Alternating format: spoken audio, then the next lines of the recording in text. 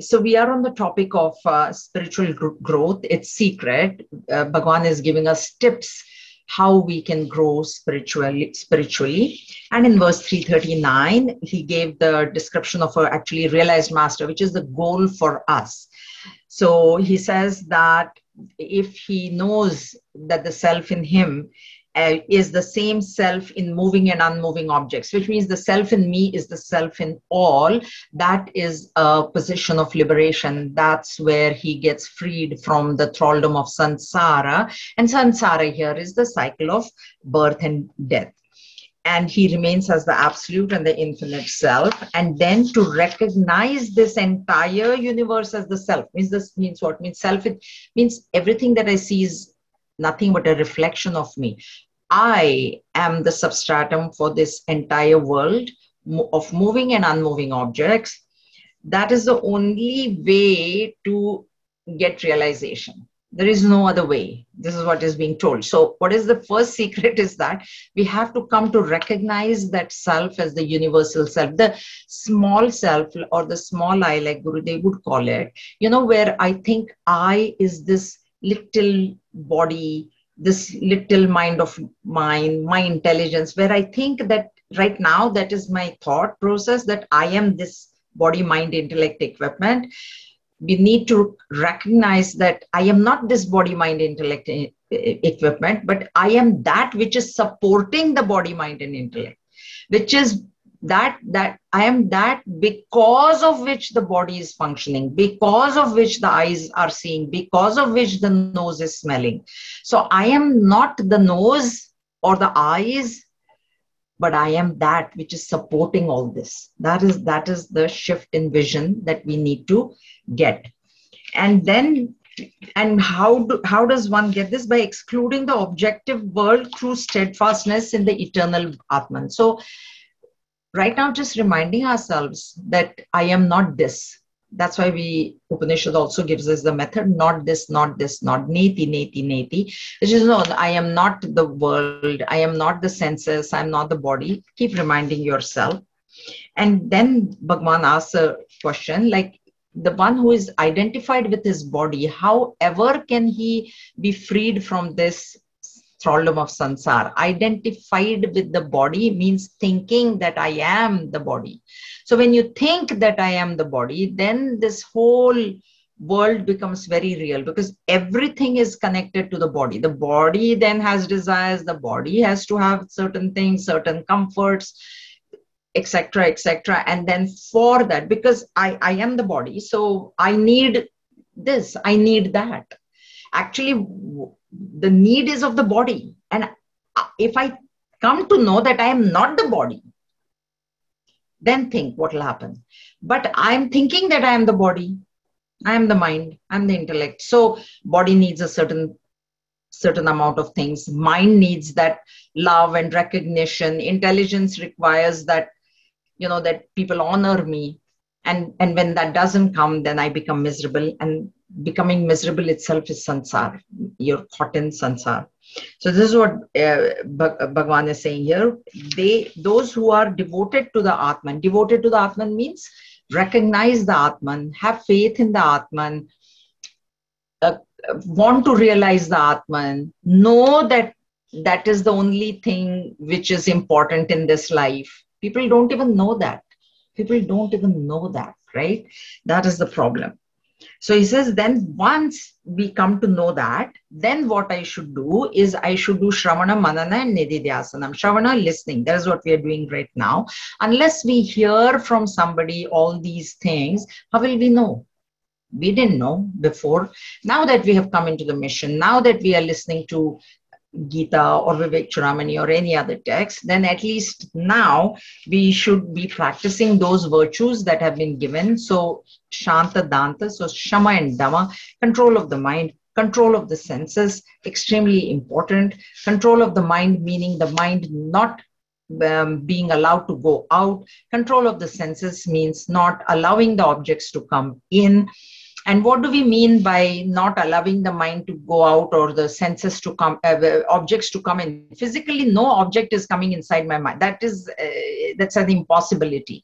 But what is happening is I see the object and it is disturbing me. If it disturbs me, it has entered my mind. That is what it is. Physically, nothing is, I see a nice car or a pair of shoes or clothes or whatever. Of course, it's out there. But in my mind, now there is an agitation. Oh, I wish I had that kind of a car. Oh, I wish I had that. I wish I need that disturbance. When it comes, that object has entered your mind. So if the disturbance is not coming in your mind, we see thousands of objects every day. We can't help it. Not that every single object is disturbing. Every single object cannot, it is a, if every single object were to disturb every single person in the world, that is an impossibility. But there are certain objects which enter certain people's minds. And for a spiritual seeker, the practice or the sadhana, the self-effort has to be to not allow the mind to get disturbed, no matter what the mind sees, hears, tastes, smells, or touches. These are the 5 gateways of perception. This is the only way we experience the world. So whatever experiences that are coming to us, if my mind is not getting disturbed, then I have not let that object come into my mind. And then the mind reveling in that object. That is what is meant by mind going out. So mind is with me only. Again, physically, nothing is going nowhere. Mind is not physical. But what is happening is, in my mind, I should have had that car. No, such a beautiful car. So now what is happening is, and then my life will be complete. If I can have that object, if I can go out there, then only my life will be complete. Otherwise, my life is incomplete. That's when the mind has gone out. So if I can curtail that sort of thinking, and the basic thinking is that I will be happy to get this. That is the basic incorrect thinking. So if I can curtail that, if I can stop thinking that if I get this object, I will be happy, I have not allowed the mind to go out. That is how simple it is actually. But sometimes difficult to practice, but that is what it is. Okay. And then even the wise men find it is impossible to destroy the ego. Ego is this identification. Ego, the definition of ego is identification with one thing or another. And so this is difficult. What I just told you, don't allow the object to disturb you. Don't allow the mind to revel in the object, is ego. When that is happening, it is the ego at play. That's why Bhagavan says that it is not easy for wise. So don't think that it is very, I simply put it, don't do this and don't do that. To do it is not easy. So it requires a lot of practice. It requires a lot of dispassion. Okay. So those who are new here, suddenly it is not going to come. But you must remember that it is not impossible. Because people have achieved that state. And if it was impossible, then no spiritual master is going to tell us to do something which is impossible. It is difficult, but not impossible. That must be remembered. Otherwise, we'll say, oh, it is impossible. Forget it. I can't do it. We would never try. We would never strive. And a lot of hard work is required in this. Okay. So then the projecting, then what is happening? Why is this happening? Is because of the projecting power and the veiling power. I told you the projection cannot happen without the veiling. What is the veiling? Veiling is like a nylon curtain. Then what happens is on the other side, whatever there is not very clearly seen. That is what veiling is. Veiling is not like a iron curtain, which you can't see anything beyond that. That is not veiling. That is just absolutely no seeing at all. Veiling means you see incorrectly. You do see, but it's hazy. It's not very well seen. And that's where our example of snake and rope comes in. You walk into a room which is not very well lit. You have to remember that if the room was completely dark, the rope also would not have been seen. There's no question of veiling then. But it is not fully lit. It is not fully dark. It is only like twilight. The There is a very faint light. And in that faint light, veiling is happening. And because of that veiling, I projected this me. So in our case, what is happening is, I know that I am, okay? It's, if I didn't even know that I'm existing, and nobody is going to say that. If I ask any one of you, are you existing? You're not going to say, no, I am not existing. Whatever. Nobody can say that. But what are you existing as? That is where the mistake is. There's Aditya who is new, so I know some of you will find this as a repetition, but this is required. So this Vikshepa Shakti and Avarana Shakti, these are the two powers which are making us, which are deluding us into thinking that there is happiness in the world of objects. So the veiling power has to be taken care of first. That is the cause. That is the initial cause. The effect is the projection. So if you keep taking care of the effect and leave the cause as is, the effect is going to keep coming back and back and back. I gave you the example last time. If there is an infection and you are getting a fever, you keep treating the fever with Tylenol, then the fever will go away but come again, because you have not really taken care of the infection, which is the cause of the fever. So you don't worry about the fever, you only treat the infection. And once the infection goes, the fever automatically goes away with that. And therefore, this Viveka, this discrimination is very difficult, because it is like milk getting mixed with water. And that is extremely difficult to separate. And that sort of discrimination we need. And when we have that discrimination of what is really real, what is the self, and what is the not self, then this veiling will get destroyed. And once the veiling gets destroyed, we do not have to worry about the projection. We don't. It'll never happen. And that's where we had completed. And now we are on verse 346.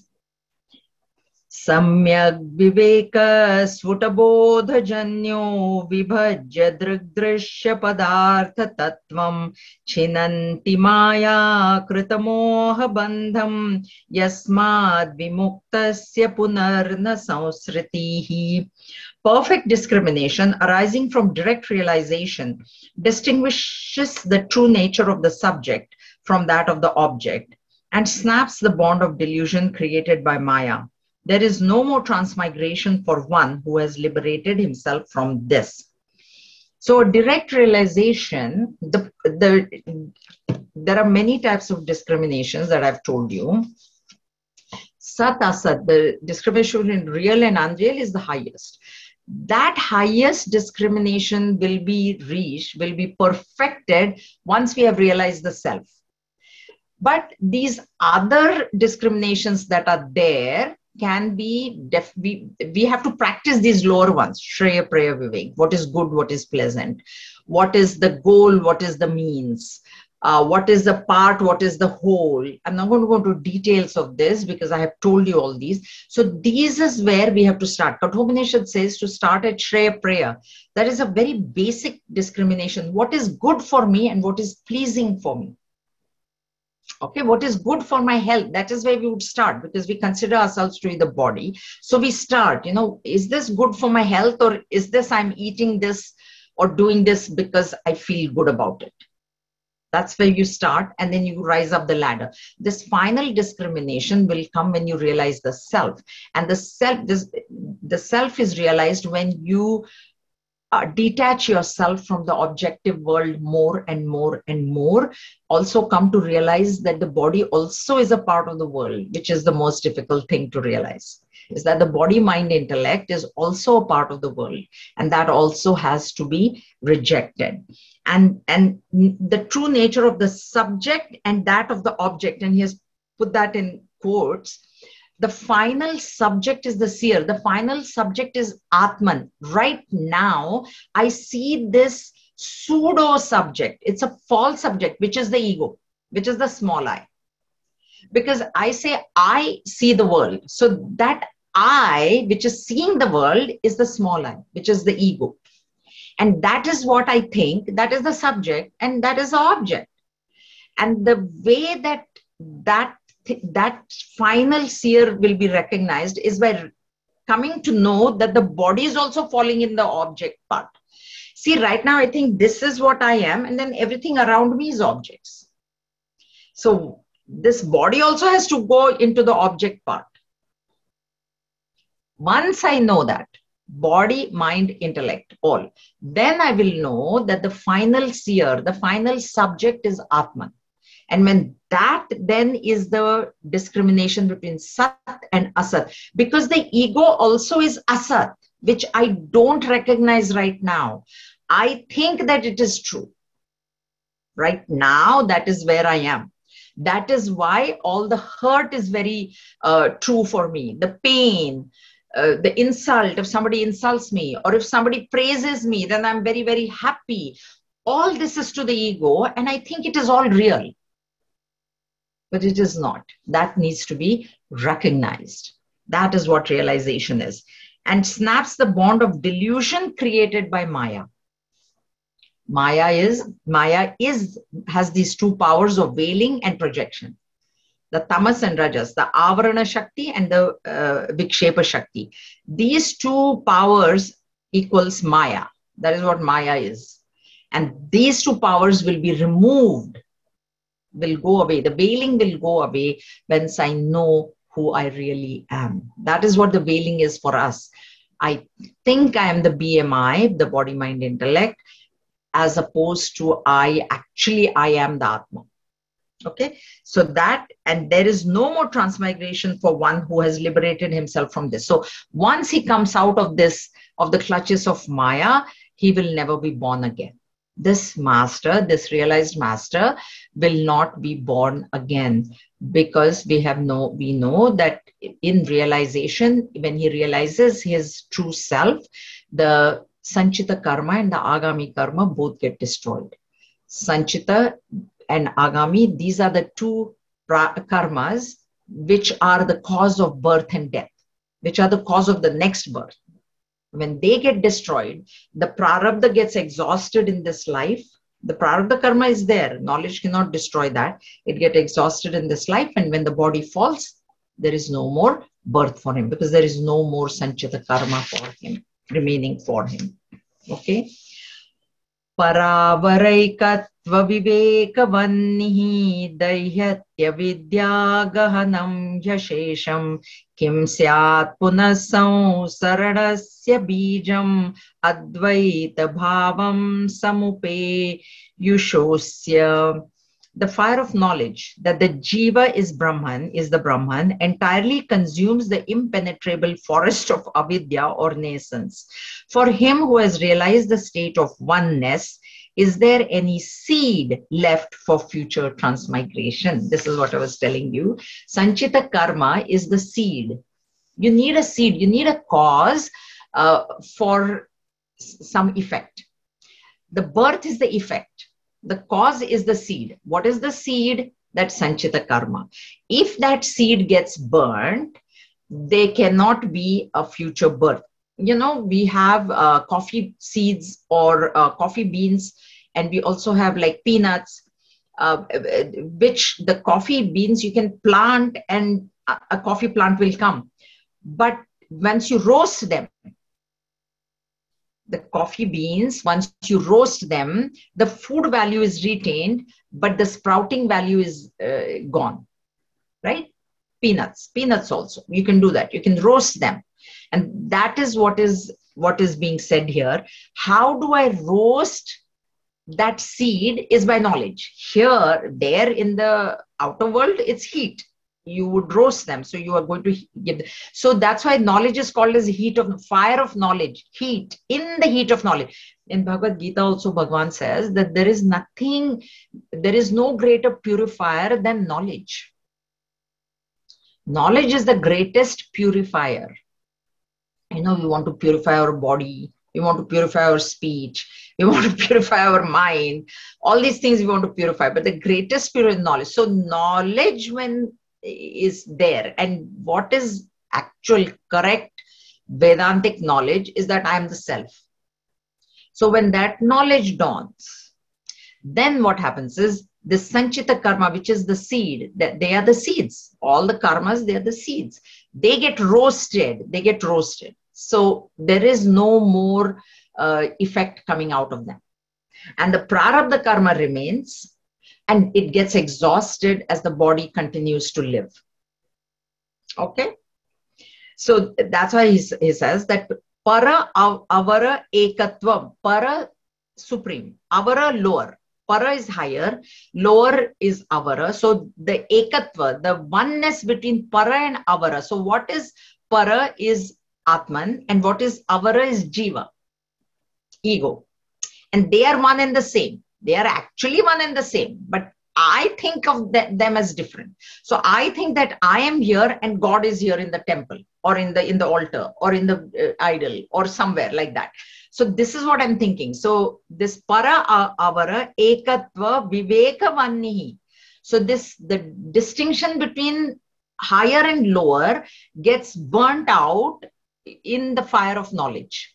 And what is the fire of knowledge? That is what is telling us that this jiva, this ego, is nothing but that Atman. That's why in Bhagavad Gita, Bhagavan said, Mama eva ansha jiva. My part only, my ansha, my part is this jiva. So it is not different from me.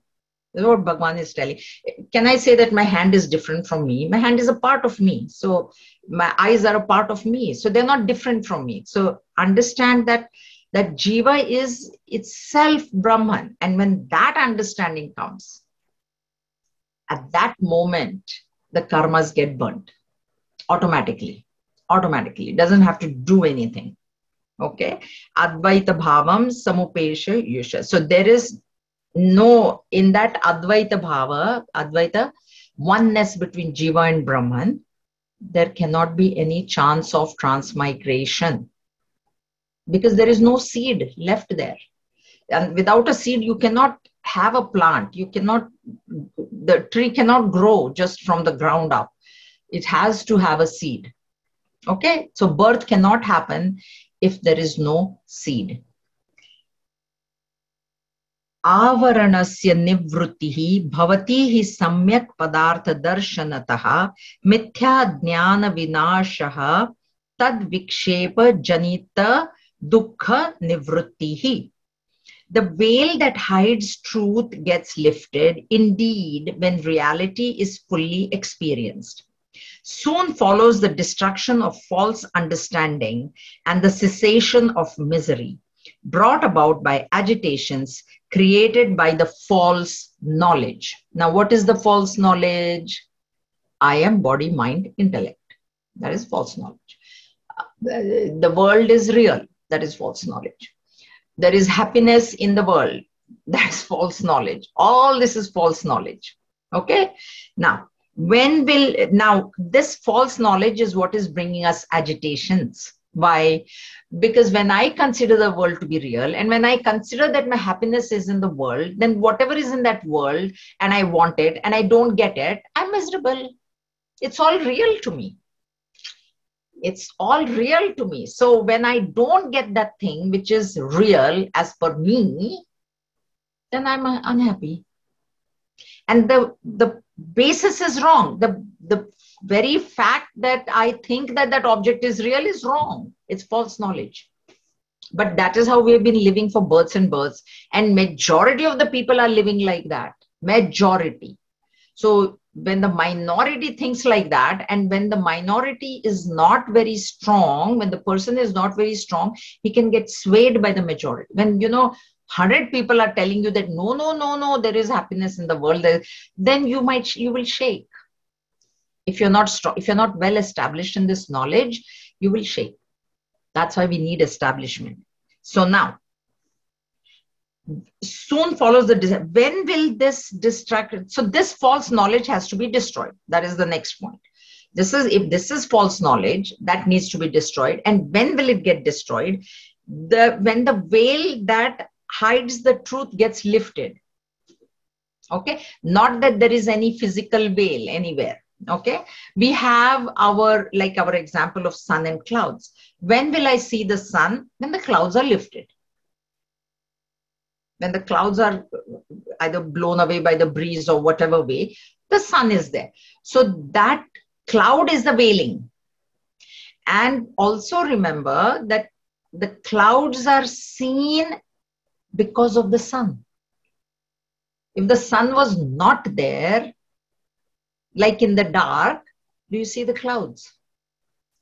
You can't. So the veiling also is known because of the truth.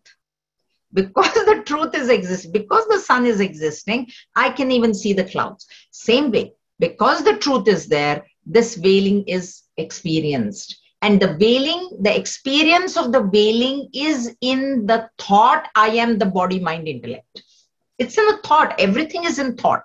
There's nothing physical. There is no physical veiling covering the truth and then nothing like that. It's only in our mind. So that's why Vedanta is only a shift in vision. So in the mind, when I have the thought that I am the body, mind, and intellect, which majority of the people have, then what happens is that this is the veiling. This is what is veiling the truth. When this thought is removed, like when the cloud is removed, the sun will be seen. This thought has to be removed that I am BMI. And it has to be replaced by the thought Aham Brahmasmi. I am Brahman. And that is what will destroy this wrong knowledge. This is what is being said.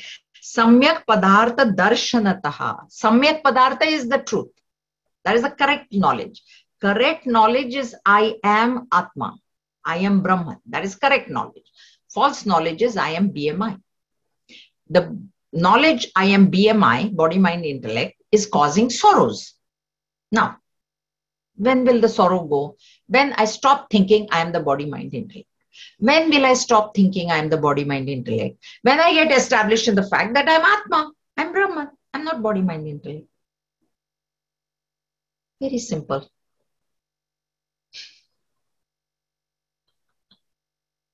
Tripti is laughing because she knows how simple it is. Theory is very simple. Practice is difficult, but not impossible. I once again repeat, it is not impossible. If it was impossible, they wouldn't have told us to do this. And we wouldn't have seen masters, exhibiting these type of qualities. Okay, so this is what it is. The misery is brought about because of false knowledge. Otherwise, there is no misery. Okay. Okay. So this topic is over here. Does anybody have any questions as regards this topic, as regards the verses? Yes, Aditya. Yeah, thank you for allowing me to ask this question. So my question is that in the start you said that something along the lines of working towards realizing that you're not your body, you're not your mind, you're not even the people around you, because everything is you, is an expression of you, right?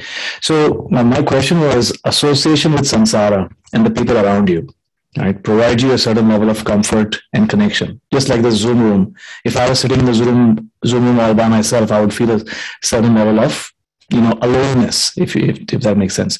So that level of separation and identities gives you a feeling like you're not alone. So when the realization dawns on you that, you know what, I am everything, wouldn't that lead to a lot of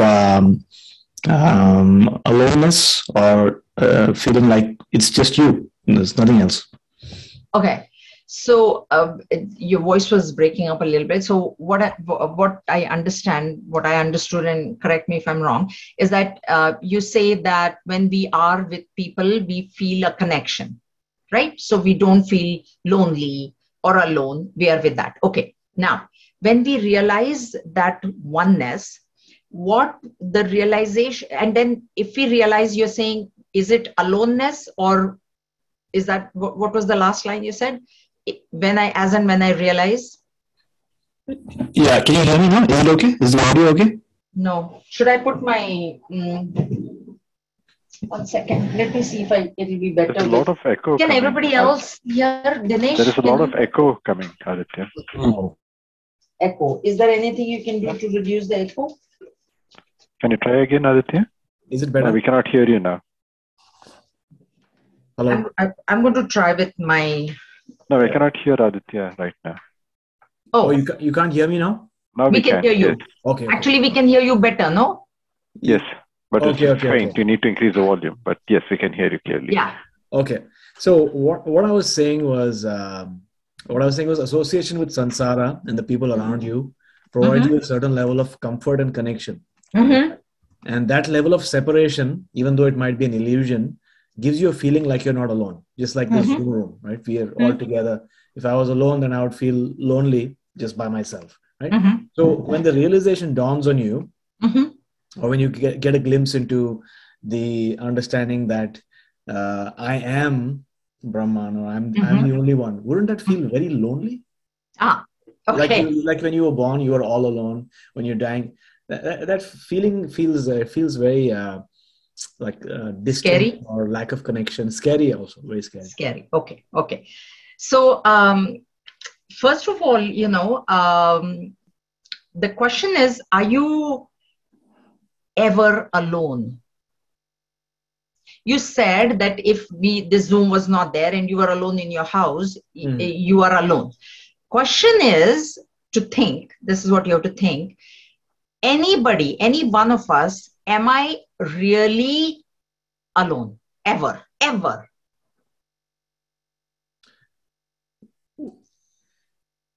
Well, that's the thing, right? I mean, I'm beginning to realize that I've always been alone. You come into this earth alone, you go alone, and everything is just an illusion. Okay. So. Okay. Any one of my other students want to answer this? Rupa? Are we ever alone? I need an answer. Yes or no? Who thinks it's yes? Let's say. Who thinks it's you? Suman, you think we are alone? Leela Sharma, no. Correct. No. No. No, Jayaji, no, I don't feel alone. Sorry. No, you don't feel alone, right? Yeah. Yeah. Okay. The principle, Aditya, here is that no matter whether another human being is with you or not, God is always with you.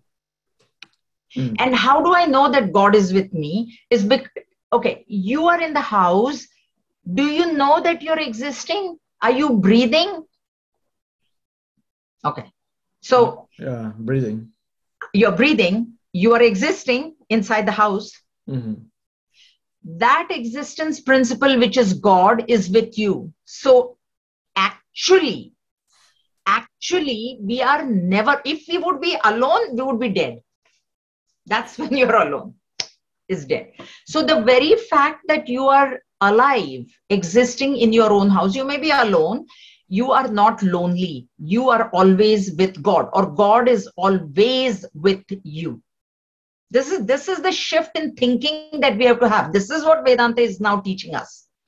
That's number one.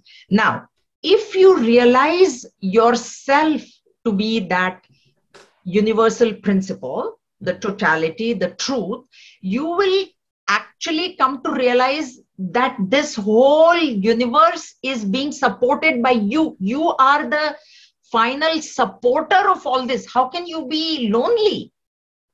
There is nothing other than you. That is the feeling that you will get. That's why we say the self in me is the self in all. This is not just like we are just saying it. I'm just saying it to explain. But the person who realizes it,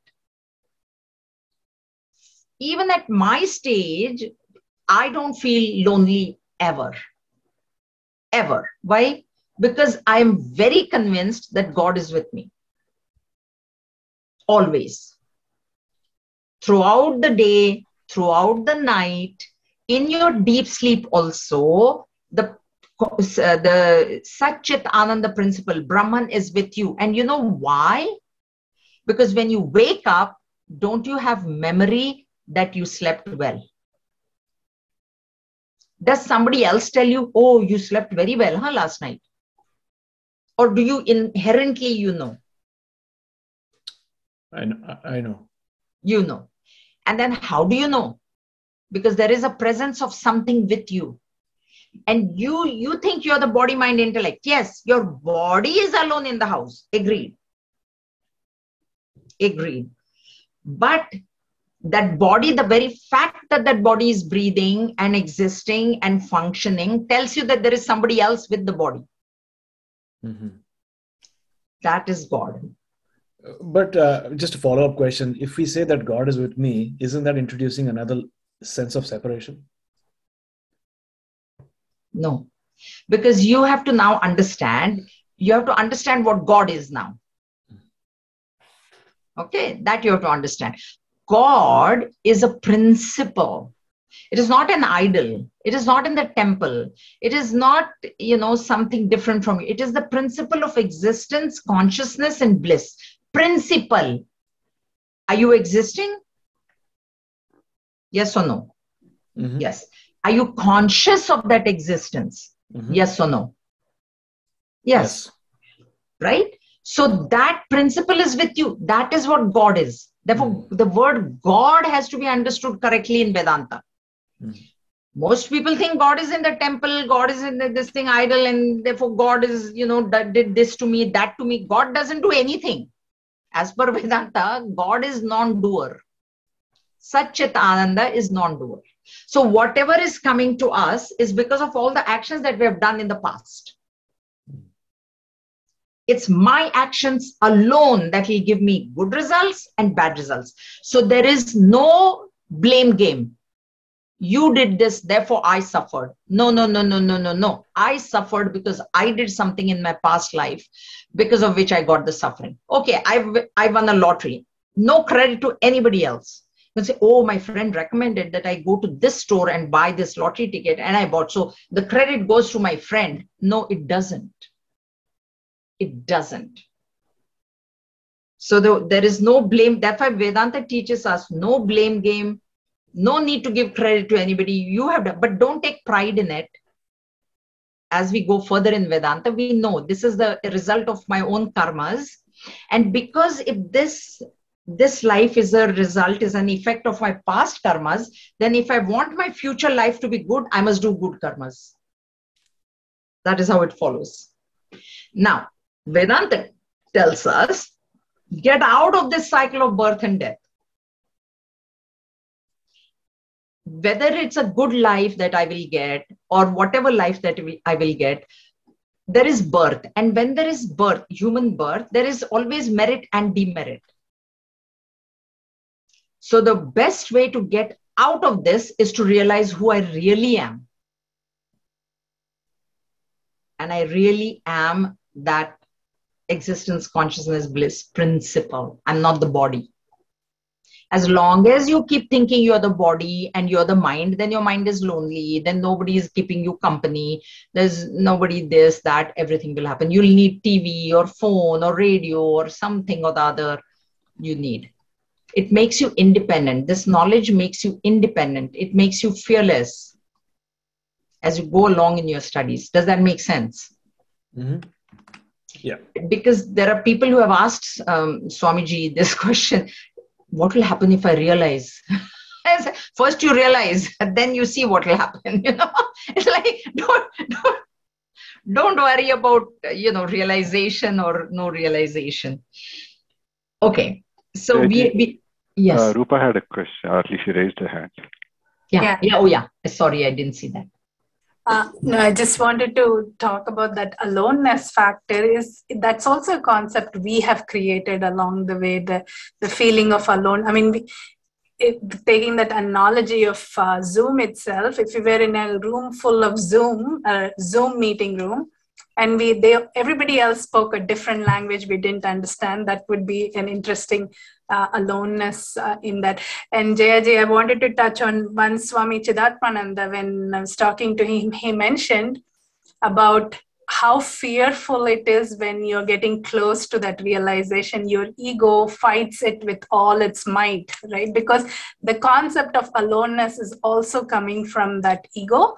So it has created that fear of that aloneness, but it is only a concept that it's created. So while I have never been there, but I can understand that it is a layer that we've added on by ourselves. Yeah. One thing that I would like to say there is the ego creates a feeling of loneliness, not aloneness.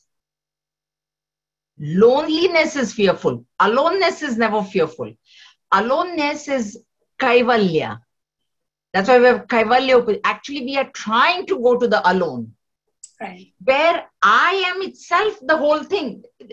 There is nothing to be lonely. Lonely is what ego fears. Ego always, and we feel lonely. We feel when we feel lonely, we have denied God. Remember that. If I feel I'm all alone, I have nobody with me, that means you have denied God. You have denied the presence of God. Okay. So lonely is not acceptable. Aloneness is, our journey is, Gurudev has said, from alone to the alone. And we see that in life, like Aditya said, when we are born alone. When we die, we will die alone. Without taking, when we came, we never brought anything. Not even a piece of cloth was there on our body. When we go, nothing is going to go with us. But in between, we want company. Why? Why? Aloneness is kevala alone. Kaivalya is the noun, aloneness. And lonely would be in Sanskrit. I'll have to think about it. I'll have to think about lonely.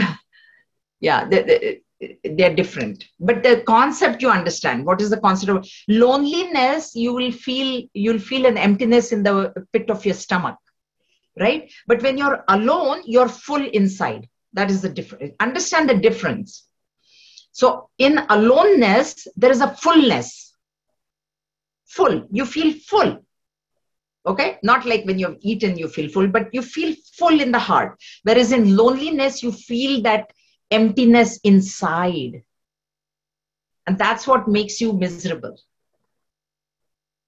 So that feeling will go away if you're firmly established in the fact that God is with me. I can never be alone. I can never be lonely. Sorry. Right? I'm not by myself at any time, any point in time. Okay. What I'm going to do, there is a new topic that is starting here, cause effect falls. So there is a PowerPoint. Yes, Dinesh. Sorry, Kalpana also has raised her hand. Sure. People just keep shifting. Where is Kalpana now? Oh, yeah, there you are. Sorry. Okay. Why does this thing keep shifting all the time? Good question. I don't know. Does it happen for everybody or is it only happening for me? It's also happening, but I can just ignore it. Okay, fine. Because then I see somebody here and then they're gone suddenly somewhere. Okay, Kalpana, go ahead. I had a comment too. I had listened to another lecture and one thing struck my mind. They said that, our sense organs only see and they transmit the thought to your brain. And your brain interprets it based on our old experiences. So each thought, even though the intake is the same from the eyes, what happens in the brain is totally different from person to person. So when we feel alone, then one person's alone is somebody else's socialization, let's say, or their relaxation time. So it varies so much from person to person. And that really struck my mind. I thought, whoa, that's a whole new dimension. It is, because you're right. You're very, very true. Like the object is the same, but different people will have different thoughts. Yeah. Depending on that. And the common example that is given is of the full moon. A poet looks at it and he thinks that it is the beautiful face of his girlfriend and he'll write a poetry on it. Okay. Whereas a scientist might look at it, an astronomer, and then he thinks different. He will think in those lines that it's a thing in the sky and it doesn't have light of its own and it is only reflecting the light of the sun and all those kinds of things. And they say a person who hadn't eaten food for a month will look at it and he'll say, oh, that's a lovely roti that I could have. It's a chapati. right? So depending on the psyche of the person, they see things. We even hear things like that, right? We hear, oh, so you spoke so rudely, and somebody else will say, no, that was okay. That is very true. It is on how our mindset is. And generally, I'll tell you, when our mind is very happy, everything outside appears happy, happy, happy. And when our mind is not happy, then even the happiest thing appears as like horrible. Notice it. You know, you're happy, then somebody says, good morning. You're like, yeah, good morning, you know. And when you're sad, you're like, what good? What is good about this morning? This is how it will come out. Whereas the morning is the same. It is neither good nor bad. So everything is on our own psyche.